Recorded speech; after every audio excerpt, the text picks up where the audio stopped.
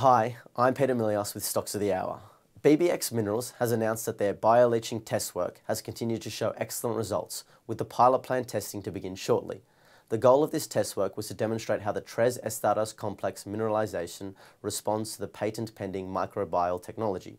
BBX's technical manager Edmar Medeiros said, "After the initial studies of noble metal extraction tests using the bioleaching technique, BBX and EcoBiome continued with the tests aimed at improving the technology for recovering noble metals present in the BBX ore from Brazil.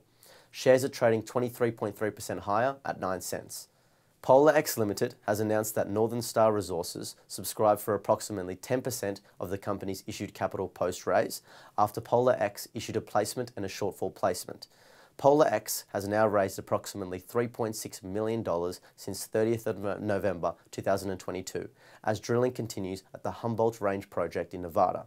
Shares are trading 16.7% higher at 1.4 cents.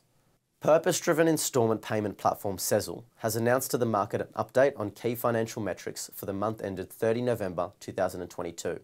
The company posted a new high in total revenue, which drove positive results in net income and adjusted EBITDA. Sezzle's chairman and CEO, Charlie Youakim, stated, "We believe we are the first in our segment to reach profitability, but 1 month does not make a trend.